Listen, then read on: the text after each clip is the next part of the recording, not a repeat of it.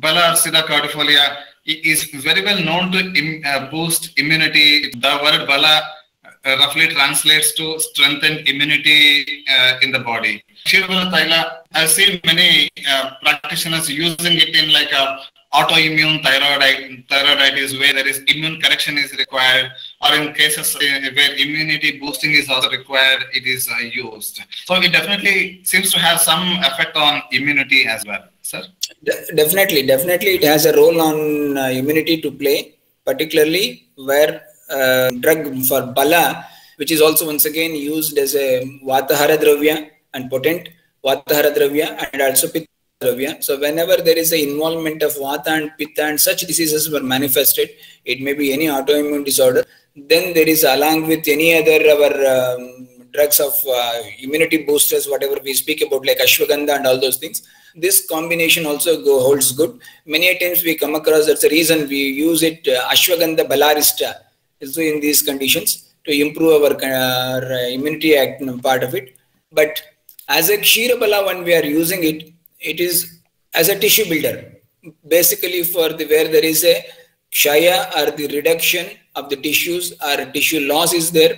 It may be any sort of tissue, it may be asti or bone, it may be majja, or it may be mamsa or kandara, sira, whatever it may be, ligament, or even what you call tendons. All these things where there is these type of material that have been deprived or reduced in their quantum or their nature or their strength. So in those areas, as a drug of choice, we can use this, and it gives a wonderful results in these areas rather than any particularly for the immunity purpose. We need to blend in case of immunity.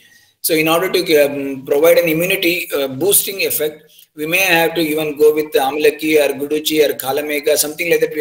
We need to add to this to give an effect of that, or Ashwagandha, something like that. Yeah, so this is kind of a Ksirabala Taila is a multifaceted medicine which has its own indications, but it also can say gel well with other set of medicines to bring about a versatile other actions also.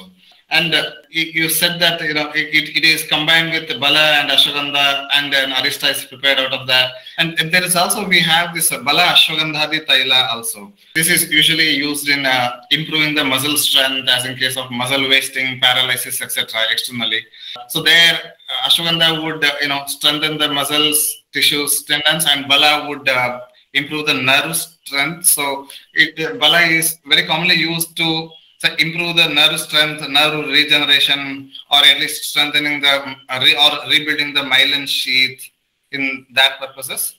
Yeah, definitely. It is in those areas. It is a very wonderful drug as a combination. Bala, Ashwagandha, as well as even many times we come across even Dashamula in a supporting manner. It also helps in the improving of the nerve endings, or even you can say myelin coating or whatever it is.